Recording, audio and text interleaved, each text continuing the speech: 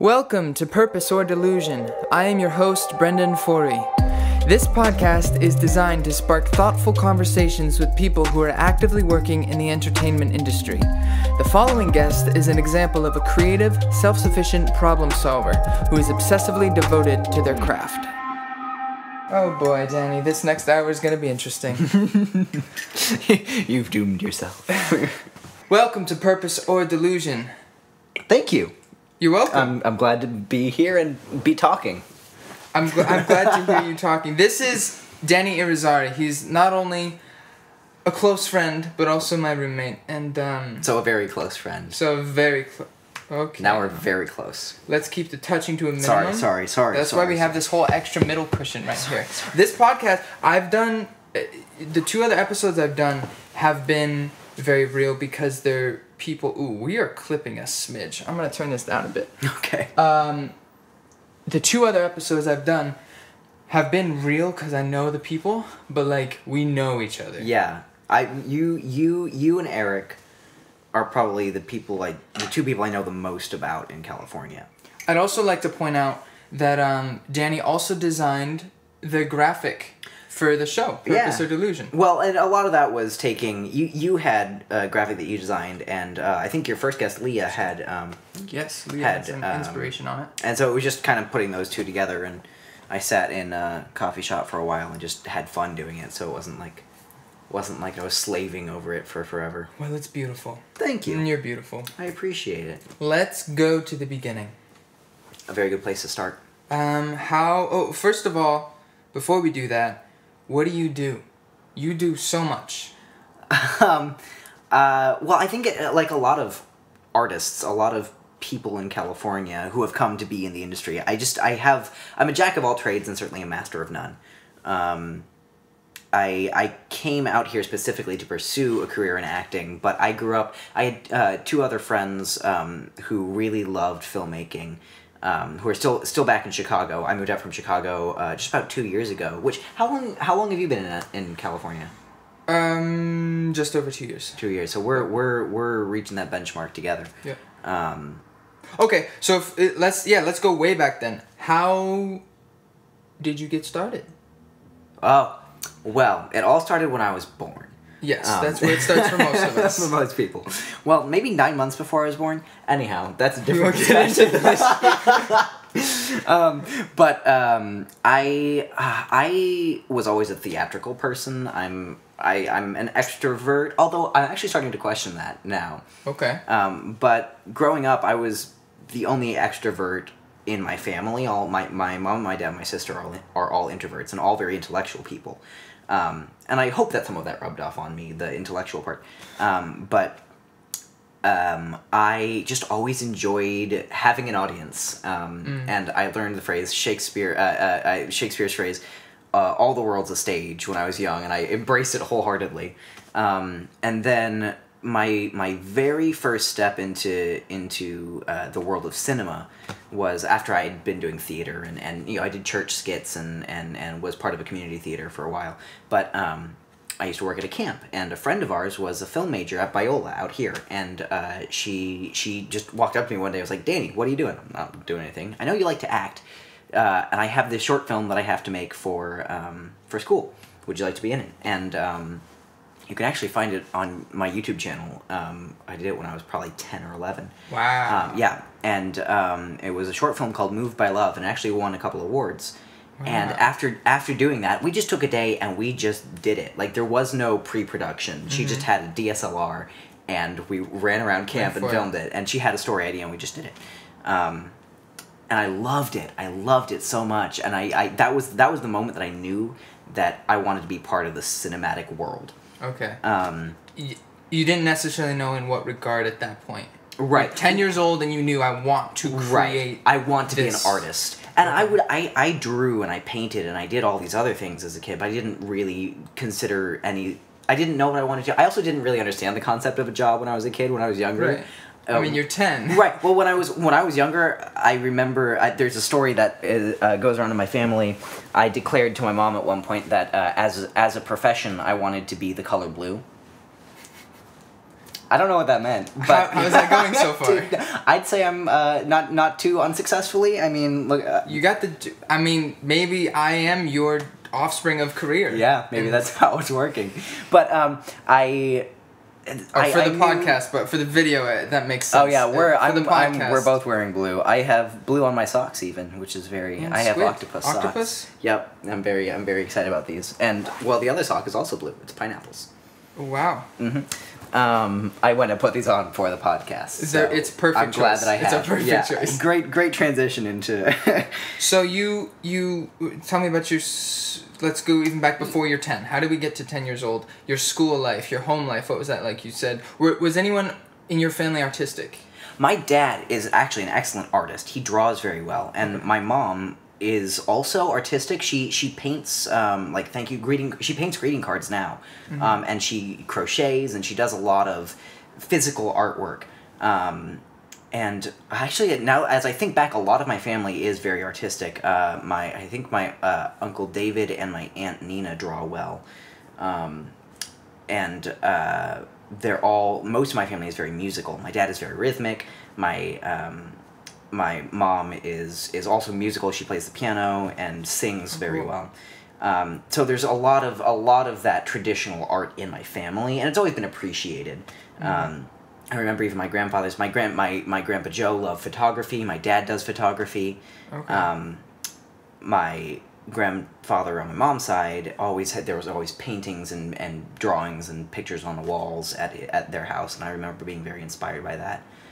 And actually, now that I think about it, I had we used to build my mom's father and I used to build model ships together. Oh really? Yeah. Oh yeah, we have tea. We used to build model Viking ships. I used to be obsessed with Vikings for a little while. I wanted to be obsessed with Vikings. I didn't. But you didn't actually push yourself far enough to be obsessed? I wasn't invested enough to be obsessed with Vikings, but I wanted to be. Learning new things about me that you didn't know. Well, that's the thing I love about this whole podcast idea is because like I ask questions I wouldn't actually ask necessarily in normal conversation and dig deeper than the usual what I know about you now. Right. Understanding what you were like from the time you were, a baby to now is a whole different story. And, it actually is very on brand and actually makes a lot of sense. Yeah, there might be a lot of, comes the dawn moments. Yeah. But, so, I was born in Ecuador. Yes, you were born in Ecuador. Most of my earliest memories, my parents were missionaries for 7 years out there, actually. So I was born third year, and my very earliest memory is it's just like a snapshot in my head of our backyard. I remember I can look out over our backyard.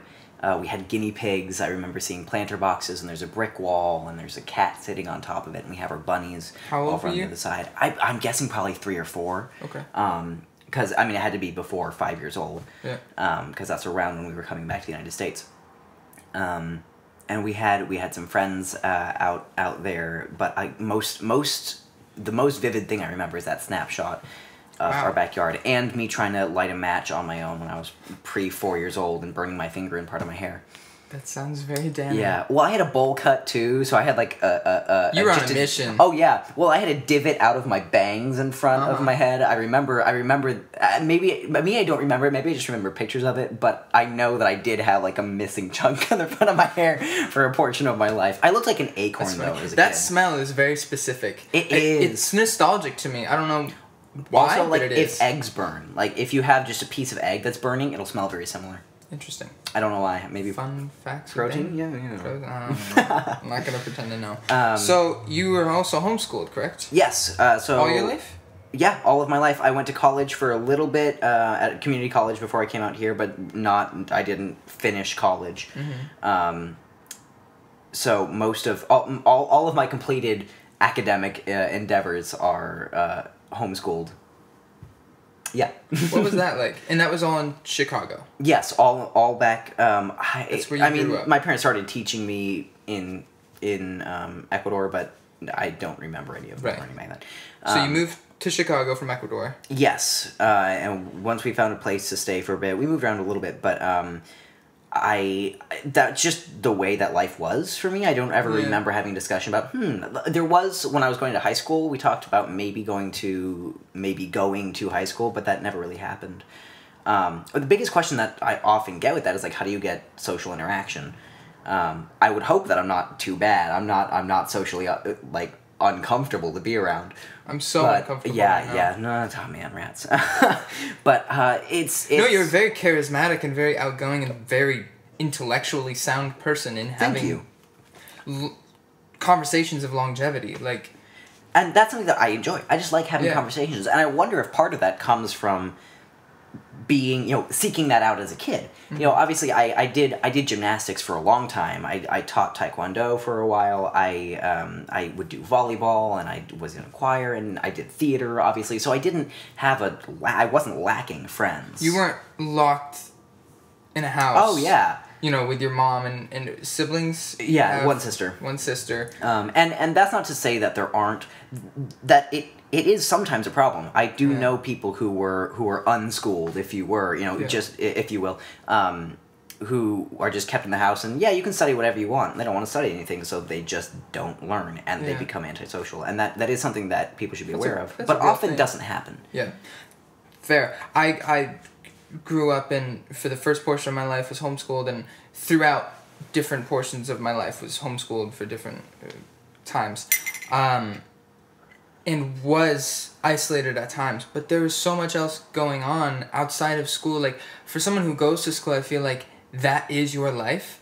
For people who are homeschooled, when you're homeschooled, it's kind of like you're just at home, and then there's life outside of that, and so school isn't your life. It's just something you have to do, and then life is everywhere else. Agreed. But if you're going to school, and you take up that travel time, and then the after-school time, and all of that, it's like, that's it. School is life. I think that's an interesting point that I never really thought of before, where, as I have a day job now, part of my life is, this is the chunk of the day. I go for I go 8.5 hours of the day in a building where I do work, and then I leave, and then I have the rest of my life.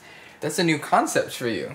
Yeah. In that regard, then. Yeah, exactly. That's a new concept for me, but also the idea that learning for me, instead of being something I go and do, is just a part of life. So whenever, I'm not in college now, but I'm still learning because I'm used to just living life and learning by living life. Experience. Learning from experience. And that's something that I never really considered, how it could be segmented in someone else's mind. It could be, set apart. Right. I go here to learn, and then... And now I don't have to learn anymore. Yeah, and that's something I'm very excited and passionate about, and a lot of people know how to memorize patterns and learn specific things to help them pass tests, but not a lot of people are taught to actually learn. Right. Yeah, because again, the American school system often teaches, I don't know about in other countries, but in America we're frequently taught to study for the test. You know the questions that are going to be on the test. You learn the answers. You memorize the answers for a week. And then once you take the test, you forget it. And I would do that myself too, because I was part of a homeschool group where there were a number of other homeschoolers who would come together and learn from the people who knew best about each subject. Right. I learned science from a very smart woman who was a nurse and is, I think she is a doctor now. And very smart, loves science, loves math, is very smart. I learned writing from a published author, who wrote for, people who papers. are doing it in the real world. Exactly. That's cool. And so it wasn't just learning from, my parents reading from a book or, me reading from a book. There was a lot of real world experience.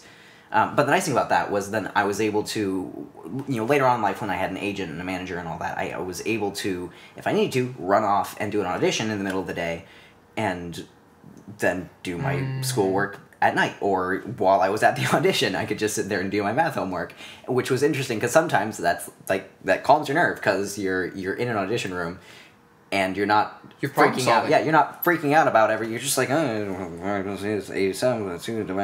it's just it takes your mind off of what might be stressing you out. Yeah, that's cool. So you're a very self-sufficient person in your education, in your work. The fact that you moved to Los Angeles at 18 years old? 18, yeah. 18 years old. I always hope to be more self-sufficient because I'm still figuring it out. But I I enjoy the learning process that I've had, and as stressful as it has been. Yeah. How you got involved in acting at 10, kind of, was when you were like, ooh, I want to do this. When did you get your first manager, agent, and where? So that's something that I really love to talk about, because it's hard to do. It's really hard to get an agent or manager, or it seems like a really daunting task.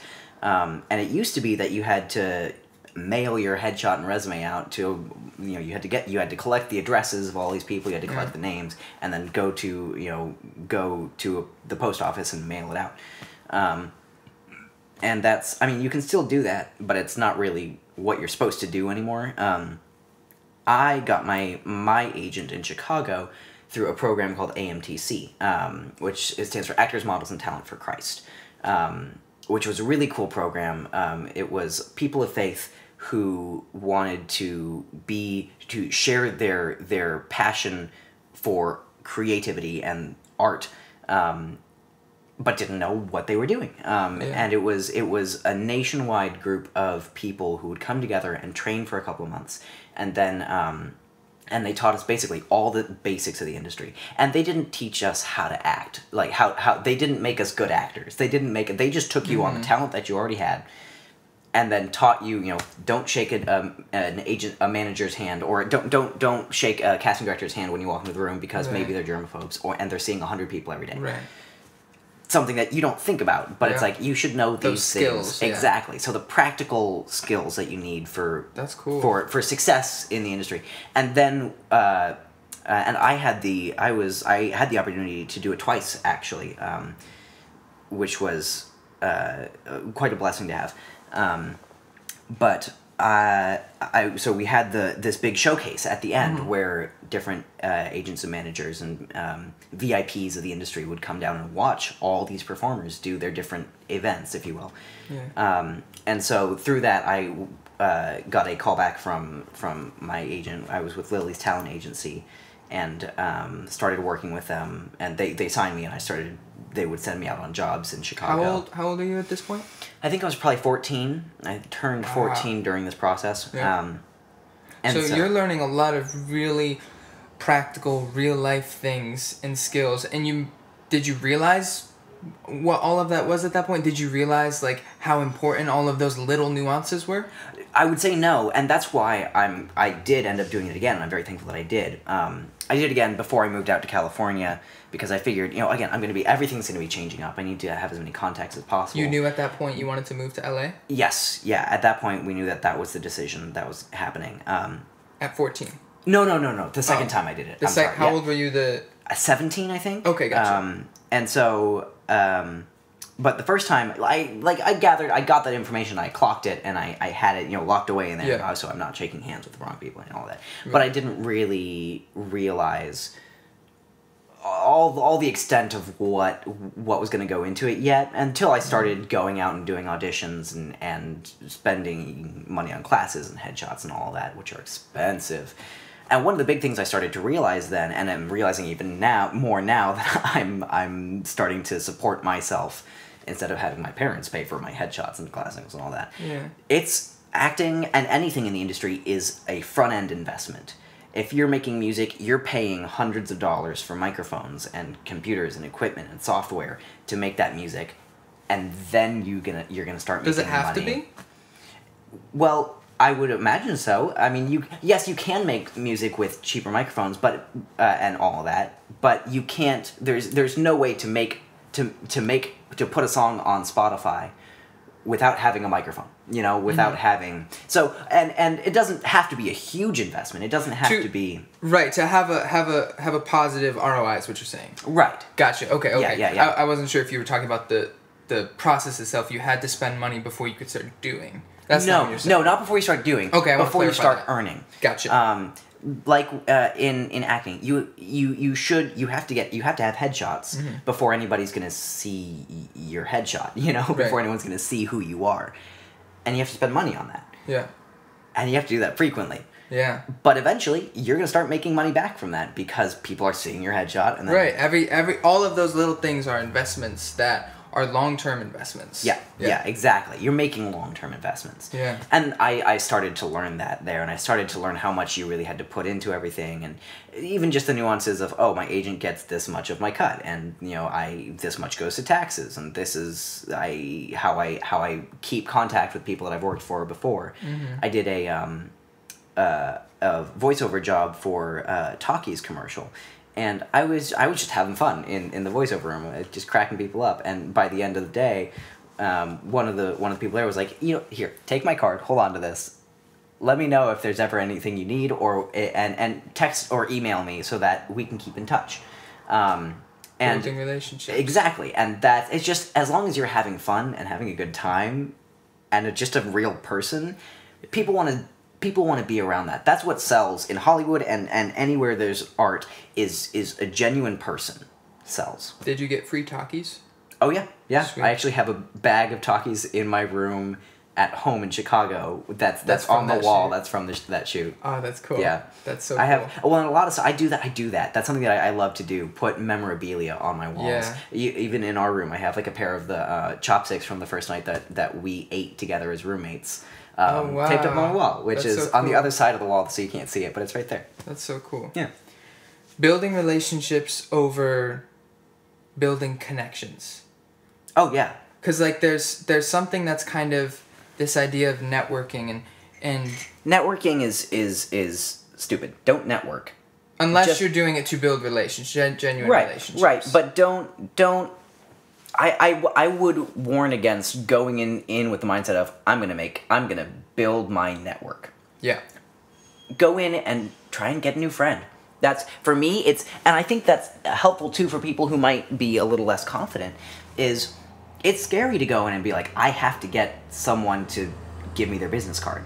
Yeah. That's really scary, as opposed to I was invited to a agent or a manager's meeting for the management company that manages a couple of my friends, and if I had gone in with the mindset of I'm gonna get a manager, then nothing would have happened, and I didn't get a manager, obviously, but I got the business card of a couple of people just by talking and having a good time, and I have those now that I can reach out to if I need to. It's much less nerve-wracking when you flip it and go, how can I bring value to this person or these people, rather than how can I go in and ask for something? Yes. Because when you go in and you're asking, you're instantly putting yourself at a level of lower status, and that affects you in how you feel. If you go into it as, I'm just going to be myself, I'm going to be genuine, and I want to genuinely see what I can do, even if I don't have seemingly anything to offer. I want to see what I can do, even if it's just make these people have a better day. Go into it with that aspect, and then you're on your way to building genuine relationship, rather than going in and being like what you said, I'm going to get a manager or get something. And I'd say even more than just with building your network, I'd say with anything in life. Anything. Going into it with the attitude of how can I make them better? How can I bring value to them, as opposed to how can I pull value to myself? Yeah. It's going to make your life a whole lot easier, especially for me with auditions. One of the things that someone said to me is, if you're walking into the room being like, I hope that they like me and they'll cast me, that's going to ruin your perspective of self. Yeah. But if you're going in and realizing that obviously they need someone to act for them, you're that person. They need you. That's a much better mindset, and is going to make you more comfortable in the audition and in anything else in what you're doing. So I mentioned the group of friends that I had in Chicago. In that time, pre and post the first time I did this program, we just started making stuff together, and we were fascinated with cameras, and we watched. I mean, I'm all self-taught. Nothing I've done in the acting world or in the cinema world is, professionally trained. My acting, yes, I've had some professional training, but in my cinematography and with my graphic design, it's all stuff that I've just been fascinated with, looked up on YouTube, and learned how to do. I grew up watching. I would binge the Film Riot. I don't know if you know I love YouTube. Film Riot. Film Riot's amazing. Yes. For great filmmakers. Also Indie Mogul. All these YouTube channels that talked about film because they loved it too. It was such a joy to me to sit down and learn how to do that. And so I would, lie in bed until 2 in the morning, watching these videos and just soaking up this information. And a lot of it even ended up being, how to use After Effects. And it was just them giving me, coding information. And I still loved it so much that by the time I got After Effects, I knew how to use it because I had watched people use it for so long. I know how to do cinematography because, well, I like movies and I know how I want things to look. So I think a lot of filmmaking and a lot of art, I think there's great value to having it be self-taught. And so there was a group of friends that I had. We made a Batman fan film, which I hope isn't on YouTube somewhere, but might be. When we were, it was probably during AMTC, during that time. So we were going through puberty as we were making this. You can watch it and you can see like our voices dropping and changing, and we're getting way taller. It's amazing. Over how long of a span did you film it? It took us 5 years to finish this thing. It's 45 minutes long, and I think it took us 2.5 years to film, and then the director, Grant, edited it himself over the next 2.5 years. And it was kind of our magnum opus. That was our great first work. And it's awful. It's terrible. It really is just the worst. But it was a great starting point for us. And we started making short films and projects that we just wanted to make together after that. And that was the starting point. After that, we upgraded everything. We're like, okay, this is the camera we need, this is the audio equipment we need, this is the editing software we need. Because we edited that, we filmed it on a camcorder. We used a cardioid handheld microphone for singing to record everything. We edited it on, I didn't, he did, on Windows Movie Maker. Like, I remember those days. We all remember those days. But that's to say that no one needs to start from somewhere great. I think it's better to start from somewhere bad. Absolutely. And so you can learn what a blessing it is now to have, the equipment that we have, the camera that I've wanted all my life. I realize I now have the equipment that I've wanted all of my life. Yeah. And that brings so much more value to the art that I create. And it also didn't take you that long. It didn't. I'm only 19. I'm not yet 20. Yeah. And I own people's dreams. I own what people have dreamed to be able to use. It's exciting and it's humbling. Like, even just this setup, like, it's, because I used to love making video. I wanted to make, all my own music videos, and I wanted to do, like, podcast type things and interviews, and to have, this camera, this microphone, and now this we're software. churning through 4K footage. And yeah, exactly. But all of it started with an investment on the front end. Yeah. And then it's paid off. Yeah. But that's to say to anyone, that's my advice to anyone who is looking for, how to get into the industry. Just start doing stuff. Just start doing stuff. Because and that's how you learn, and that's what's so exciting to me. Yeah. And that's what we're doing. Put yourself in vulnerable, strategic positions to fail. Yeah. And be willing to take the L and learn from it in every possible way without overjudging yourself. Yeah, yeah. And like, you can, it's easy to overjudge yourself, and it's also easy to overestimate yourself. I have a plug for my movie that just came out. Woot woot. It's on Amazon Prime. It's called Don't Run. And it's actually really good. We sat down and watched it together. It's a lot of fun, but it's corny. It's real corny. And I remember it's a corny horror movie. Oh yeah, but it's tons of fun. So much fun. And I had actually booked a feature film prior to that. And I made a YouTube video about, hey, I just booked a feature film. Let's learn together. And then, like, a month later, we got the notification. They're like, and we lost funding. It's canceled. And so I was like, oh, darn. I booked another feature film. And they're like, cool. How old are you at this point? Probably 14. I think this was just after AMTC, the second one. Like, okay, great. We're going to film it. It was a really cool concept. I actually am hoping to reach out to the director at some point. And ask if I can remake it, because I love the idea. It's called Dream Machine, and I really want to reach out to the director. If someday you're listening to this, I hope I've already reached out to you and asked you if I could remake it, or make it. because I love the idea. The concept was of a kid who goes into his dreams, who creates a machine, and he's like in high school, to go into his dreams, and so he can talk to his mom, who's passed away. And it's him building, learning how to trust his friends and build relationships with people that he doesn't know very well, and how to open up to people. And it's a really great story. Wow. Booked that one. And then we got the notification, lost funding. Yeah. We're not doing it. How do you respond in those situations? Oh, it's awful. How do you deal with that disappointment with I don't know if you put any prep into it, like, how do you deal with that? It's tough. I mean, the very first project that was canceled on me was Lord of the Flies. Was a film adaptation of Lord of the Flies, and I read through the book and started to annotate it. Like, I bought myself the book and was annotating it as I was going, and I was digging into it, and I was putting hours of the rest of my life aside to pour into this. And then we got the notification saying that it was canceled, and it was devastating for a second, because so much of myself wanted to do this, and I'm not hopefully any more foolish enough to say that I was so in character that it was that, or anything like that. Yeah. But my pride in wanting to be the lead in a film and wanting to make a movie really hit me hard.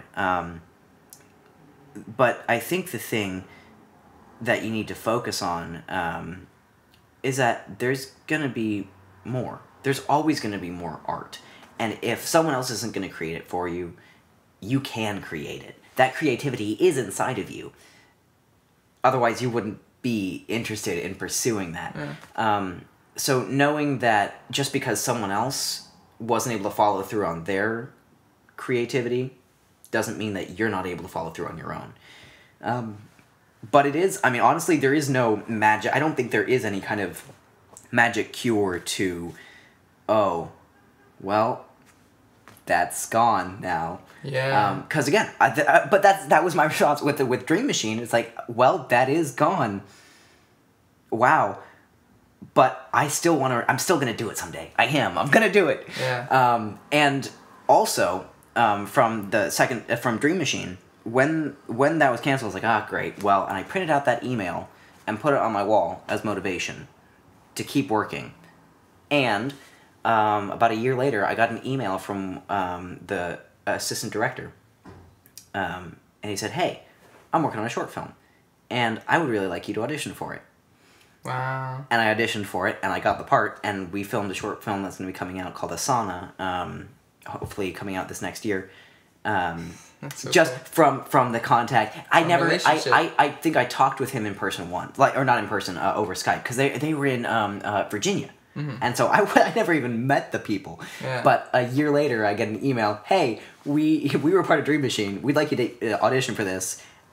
Another 6 months later, I've flown out to Virginia and I'm staying with the director filming a short film. And that stuff happens all the time. Gotta be persistent. Yeah. Sometimes it gets really far.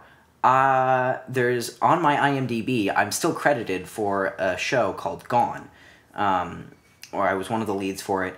I have a whole bunch of YouTube videos about the casting process for that, and we flew to Virginia and filmed it once, and they cut it together, and they gave us footage for our reel, and they're like, "Wait a second, this isn't good enough, we want to redo it." So they flew us out to Virginia again, and filmed it all again with a bigger cast and more people, and then they flew us home. I've seen none of it. Wow. None of it's been anywhere, and this has been several years. Yeah. It could still be happening, maybe, but we've heard nothing from the directors. We've seen nothing of it. My guess is it's dead in the water, but I'm still credited for it, and I still did it. So always be cautious of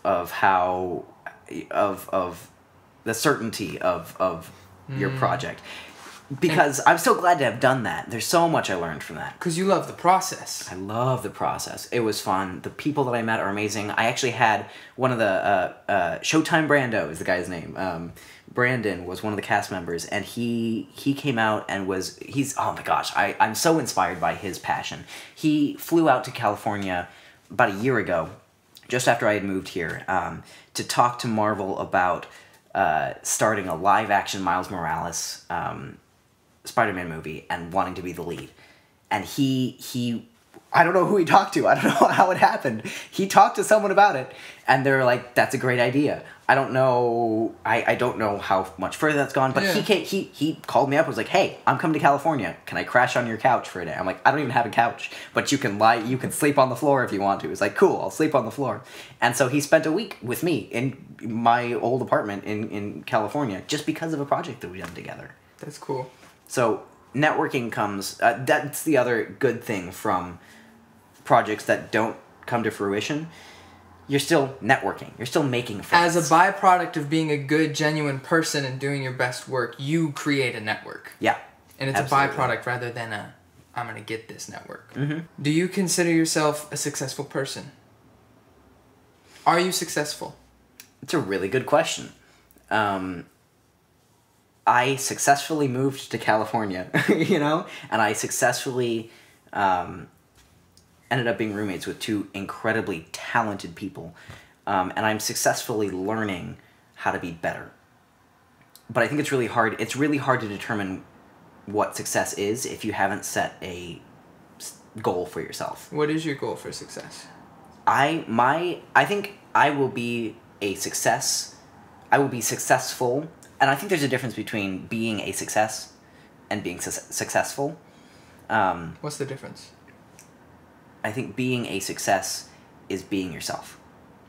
If you putting your identity where it belongs, because your identity does not belong in your success, in how much money you have, in how many films you've done, in how many friends you have, in how many girlfriends you've had.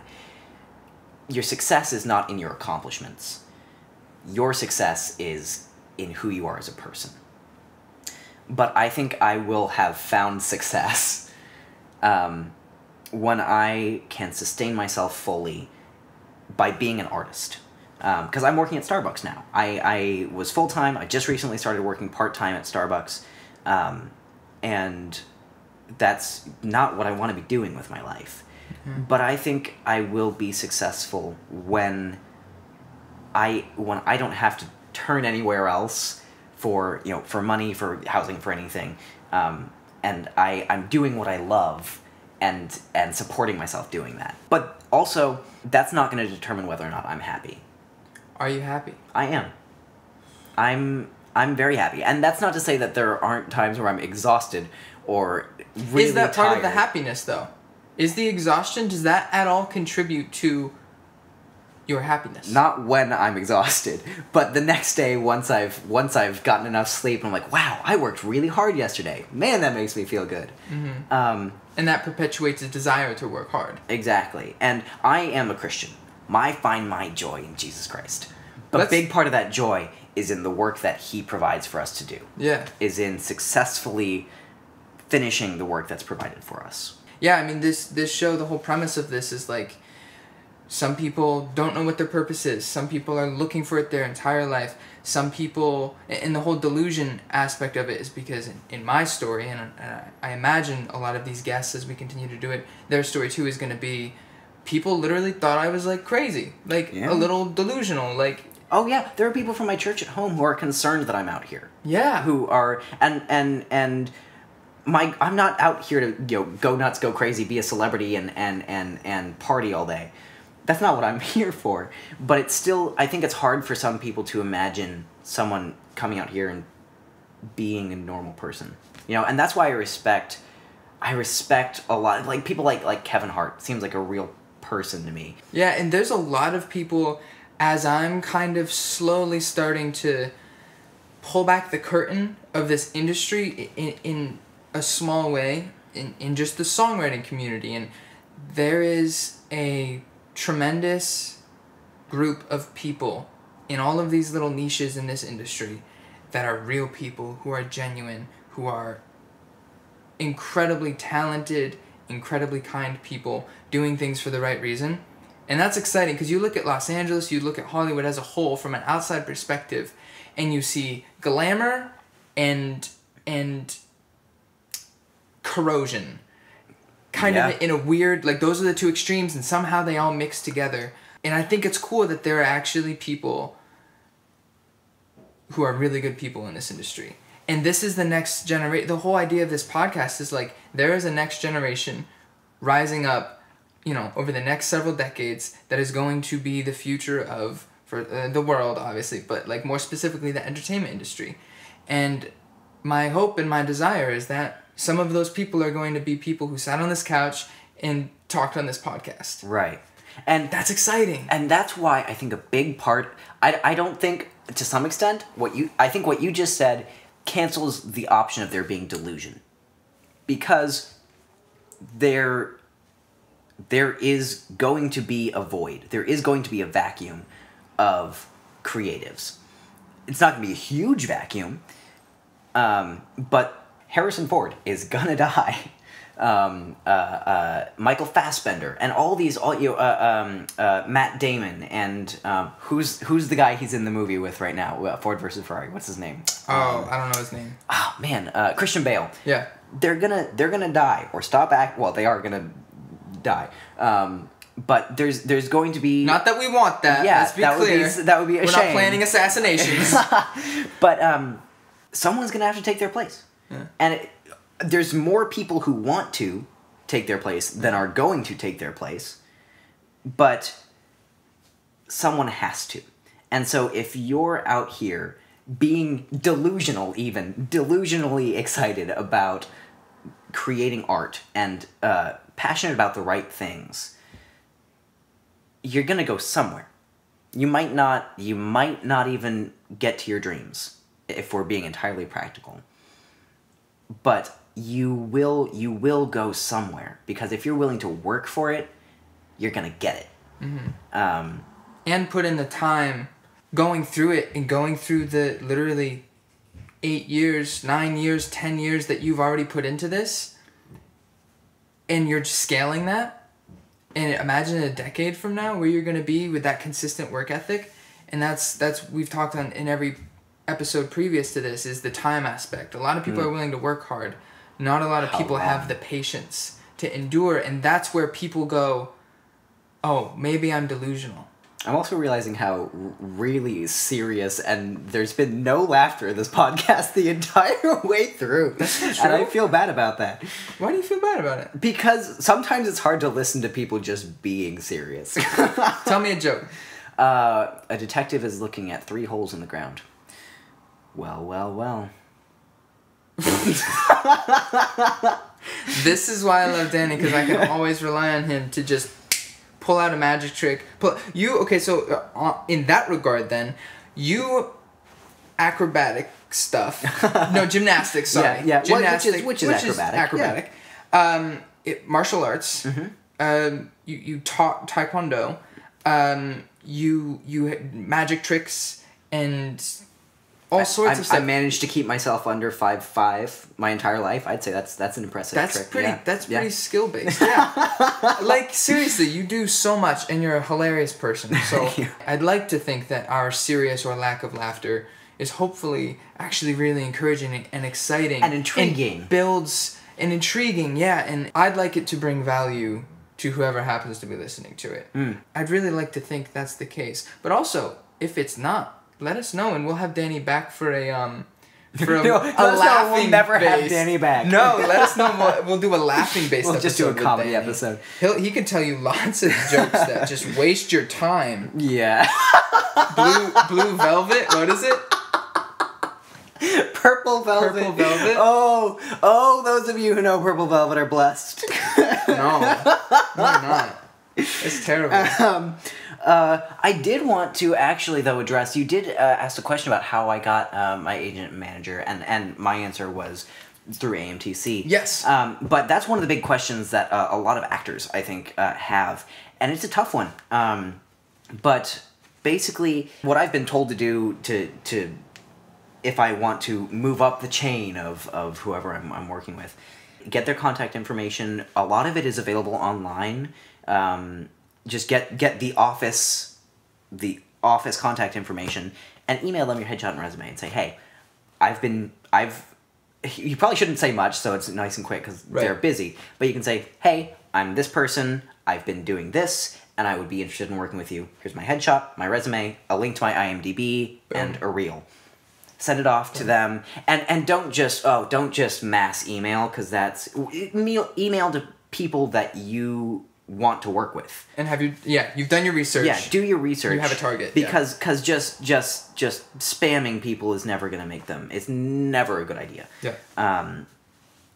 But if that's a question for you, there's the answer. There's always something you can do. There's always an action you can take, even if it's not the most glamorous, even if you don't have the nicest equipment. Creatively, pursue those creative efforts.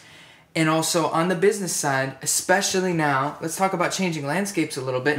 The landscape has changed so much that you, as the actor, as the creative, have so much control.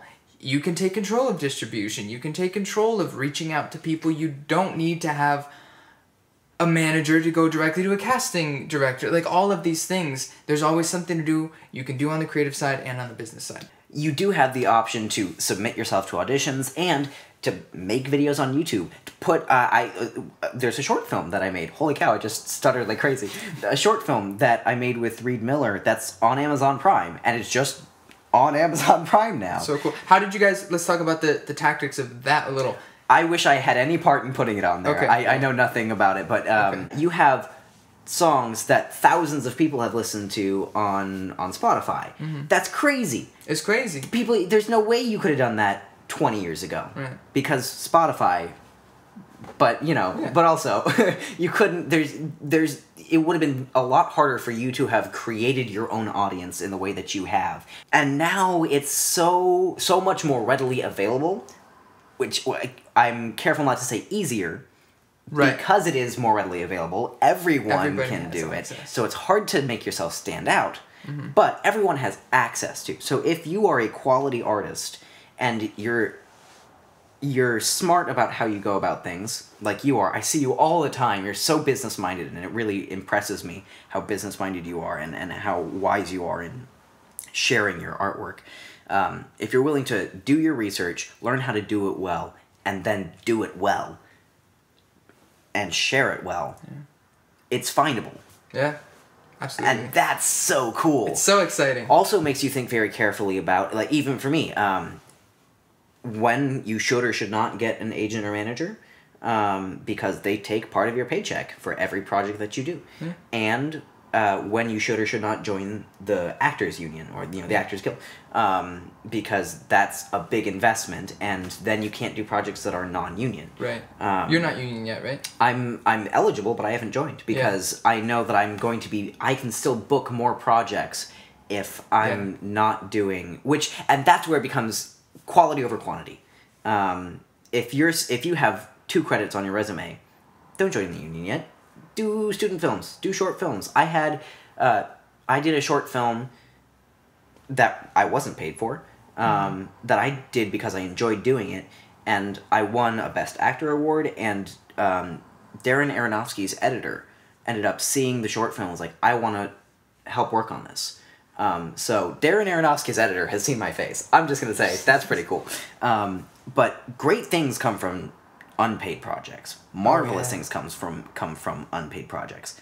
And that was another credit on my resume.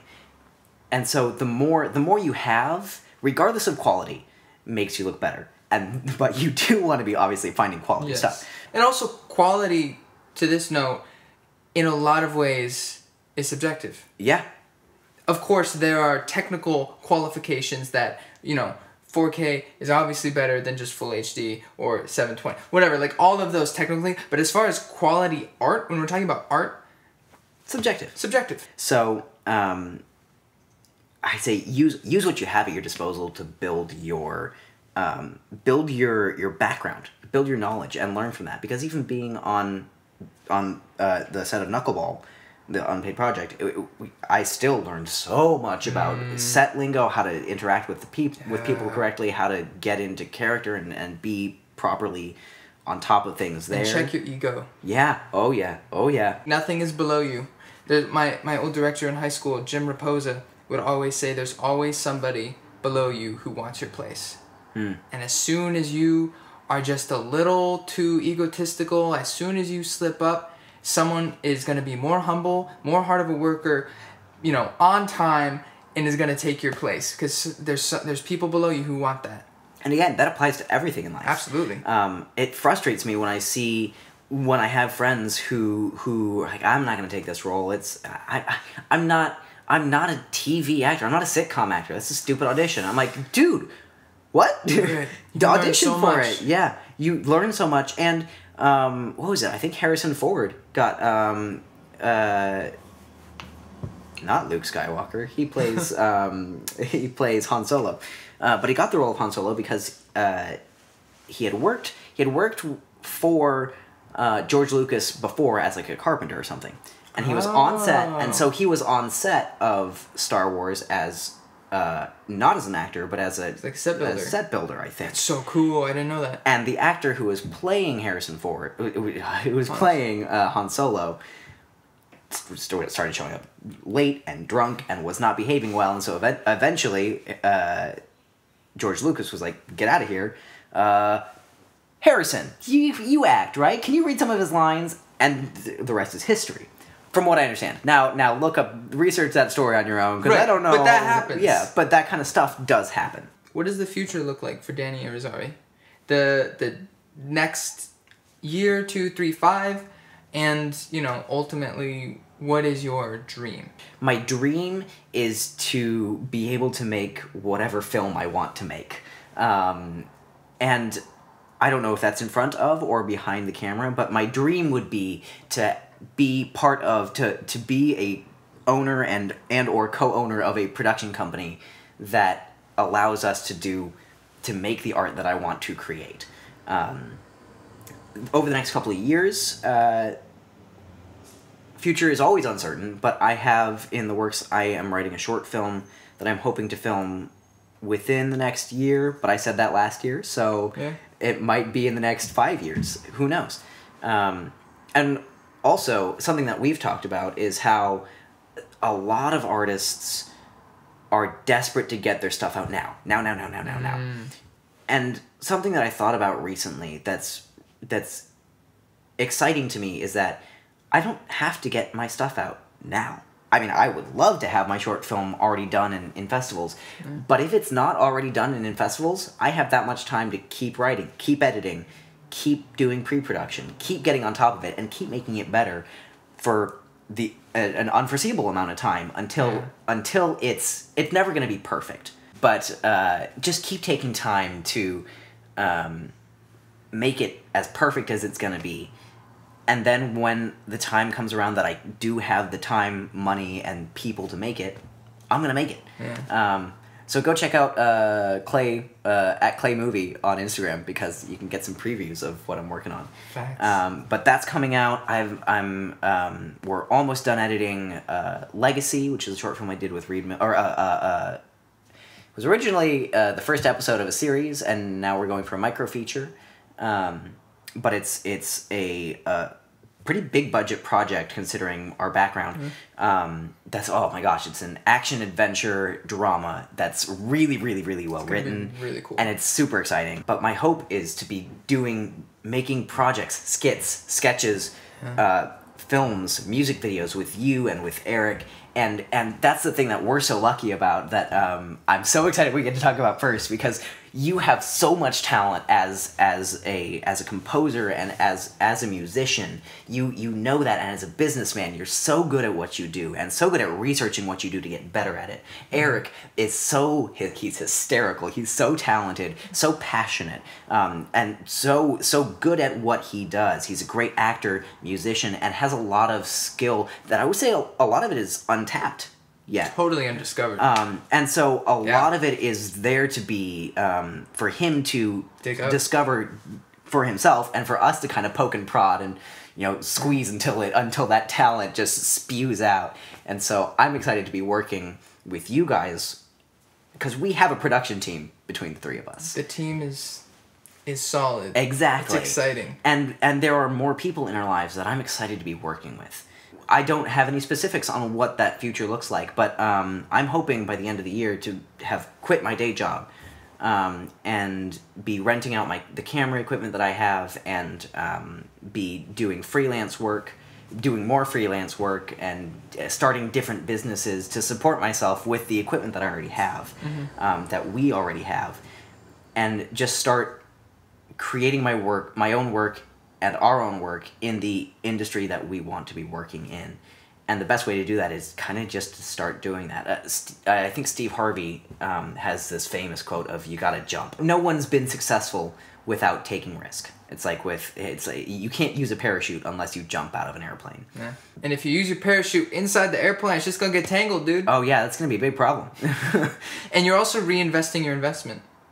Like you talked about your initial upfront investment, and now you're taking that investment and reinvesting it by renting out your stuff. Yeah. One thing I did want to say too is something that I've recently really found helpful is creativity walks, which is just sometimes if you have any time at all, leave your phone at home, grab your apartment keys and that's it, and just walk around.